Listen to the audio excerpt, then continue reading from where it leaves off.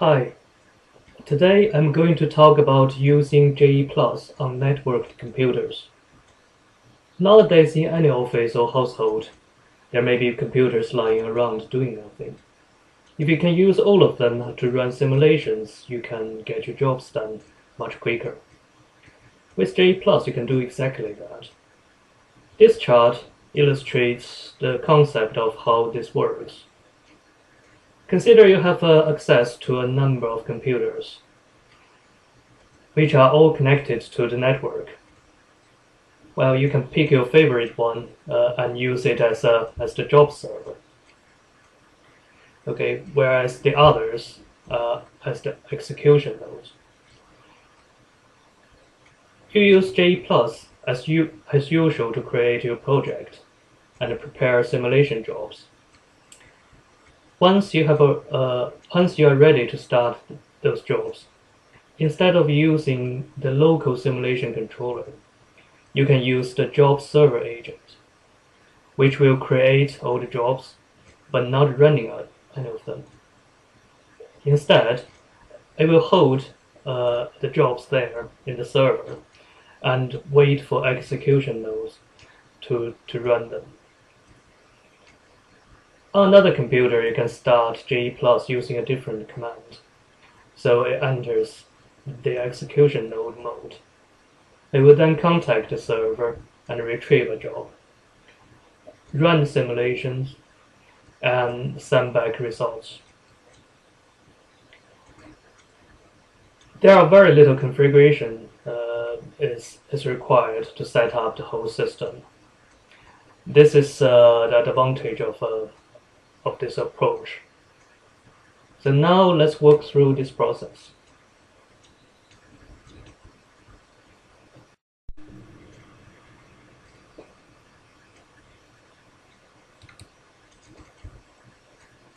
The first thing you will need is an extended version of jEPlus, which I call it jEPlus+Net.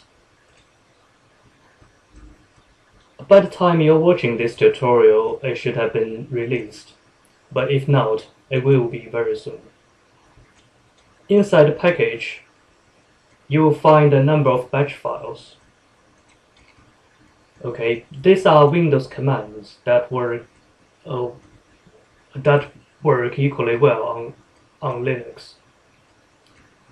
These commands allows you to run jEPlus in different modes. You can use run GUI.bat to start the user interface.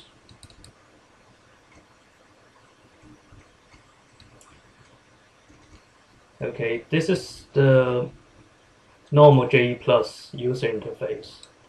I've packed a example folder in this package, so you can load the project here. We can validate the project to see if everything is okay. There are 420 jobs in this project. If you go to the execution tab, local batch simulation controller is the default controller that jEPlus uses.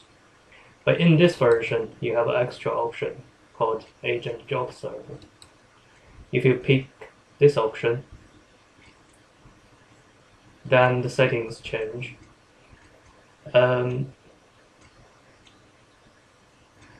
There isn't anything you need to adjust in those settings.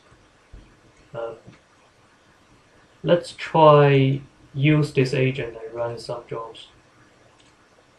Say we want to run a random sample of 40 jobs. Okay. And then we start simulation. As you can see here, Agent Job Server has started 40 jobs to execute, and it's now waiting for nodes to register.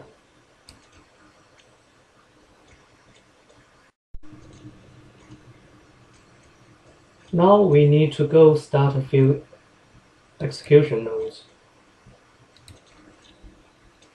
The execution nodes uses exactly the same jEPlus package.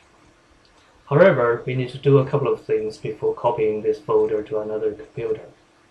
Firstly, we need to find out the IP address of this computer, so the execution node can find the server. To find out your IP address, let's bring up a command window.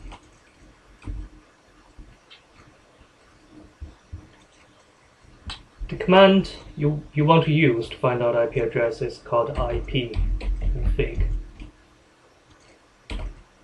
Press enter here. It will list all the network interfaces your computer has.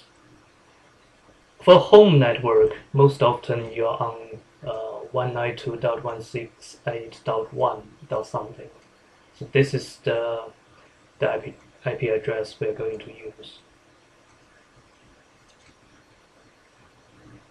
Okay. Now we go to the folder and edit run node.bat.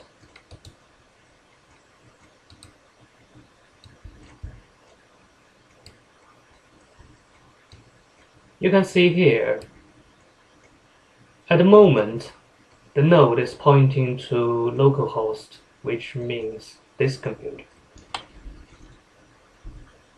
Imagine this program will be run on another computer and you want it to find the computer we are using now. So we put the IP address of this computer here. So it'd be 192.168.1.65. You don't need to change anything else. Okay, just save it and close it. Now we have set up the IP address of the server. The second thing you need to do is if the other computer you want to use does not have jEPlus installed already, you can include it in this folder, like it here. I have already made a copy of jEPlus in this folder. You will probably, however, need to edit jEPlus.cfg file. So it points to the correct jEPlus executables. So let's have a look what's in there.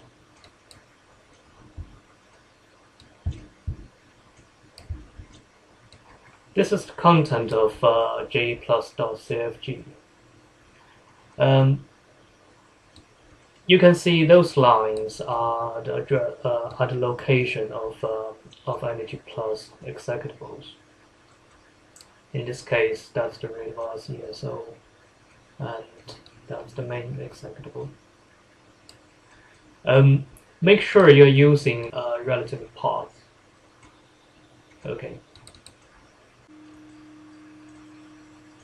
Now we are ready to copy this folder to the other computer. Of course, you can copy the files over using a USB memory stick. But I will use a tool called TeamViewer, which is a remote desktop utility, which is very convenient for this purpose. I'm now connecting to the computer I want to use. Okay. So here it shows the desktop of the other computer. Right. With this tool, you can actually copy files. So you use file transfer and find the folder you want to send it over and the location where it should be stored. Just send.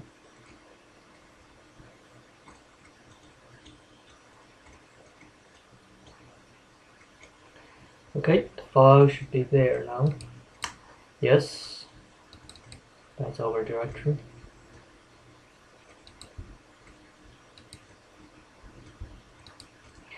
Okay, now if you run this command, just run node.bat, it will start a node and start pulling jobs from our server. Let's try that.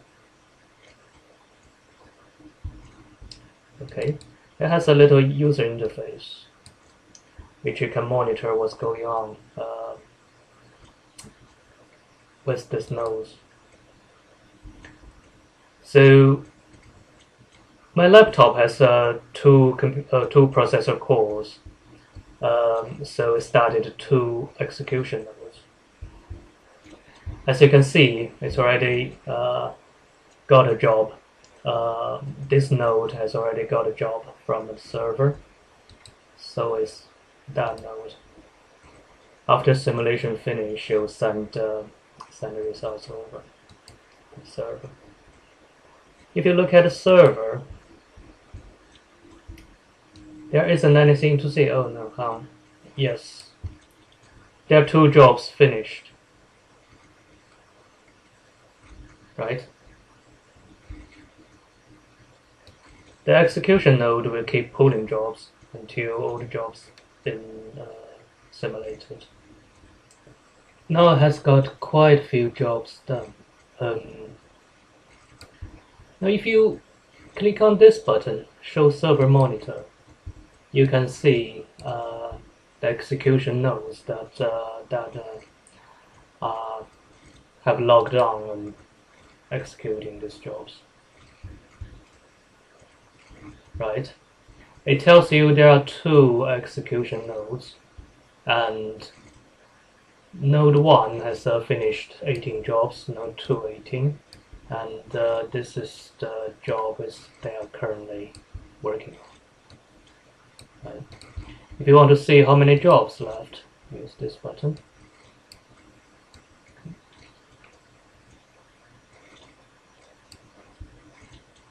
There are still two jobs remaining. 37 finished and one job failed for some reason.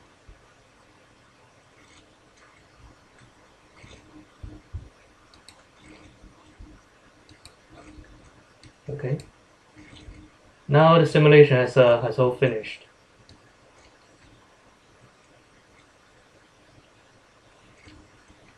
Since there was one job failed, it didn't manage to collect all the results. And it tells you how much time in total used to run all the simulations. So this is how you use jEPlus on networked computers. Thank you very much for watching.